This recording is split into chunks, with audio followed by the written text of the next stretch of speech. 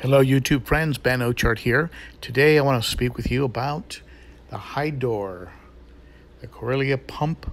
This is their third generation pump, and it is loaded with features, including compatible with their controllers. And what impresses me the most is how much water it pushes, over 2,400 gallons per hour. So this pump is moving a lot of water in the tank. It is a very flexible pump in that it has a very small footprint.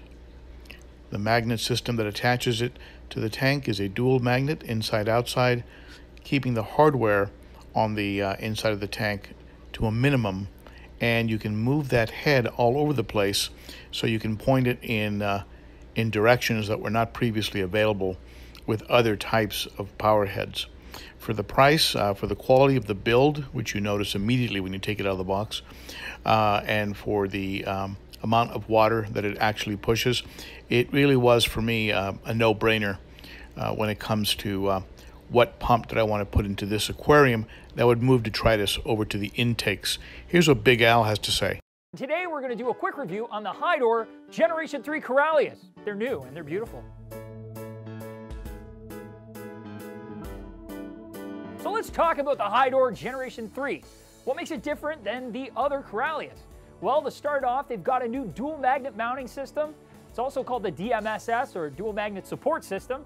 This system uses two magnets, not just to couple, but also to hold the pump.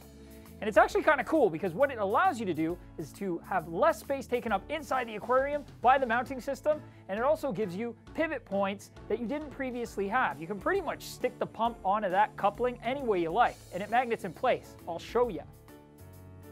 See this? See this? See? That's it, like that. Or you could turn it up, or you could turn it down, or you could turn it sideways.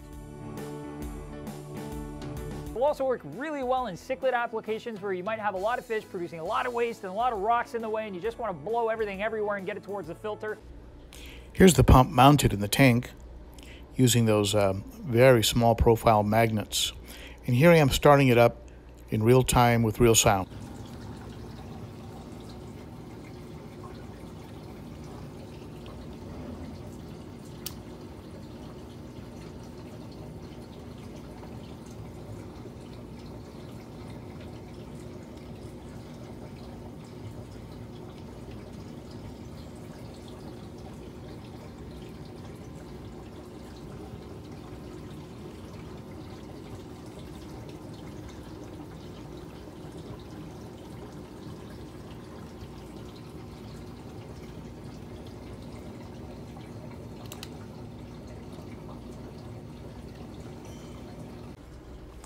So as you can see, there's a small, very, very small click, which might have been actually the click of the timer being switched over to going from timer to plug.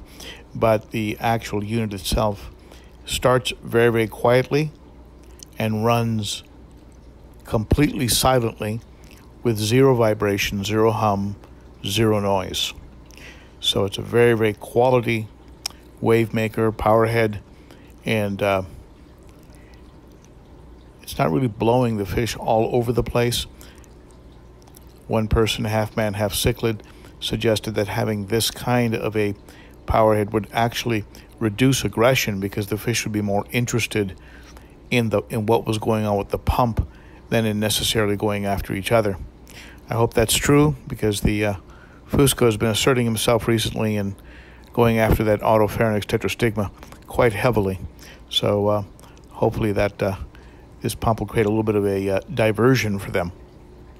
So I'm very happy with this pump, very happy with the quality, the build, and the price, and I highly recommend it. So there's the update, and certainly share your comments below. Let me know what you think about the use of power heads in an aquarium, and or about any of the other changes that I've shown you in today's video. I do take your comments to heart. I do listen, I do read them, and I often respond to them. I thank you for tuning in, and I also thank you for your support of the channel. It is noticed, and I am very grateful for it. So that's all for now, and you rock, my friend.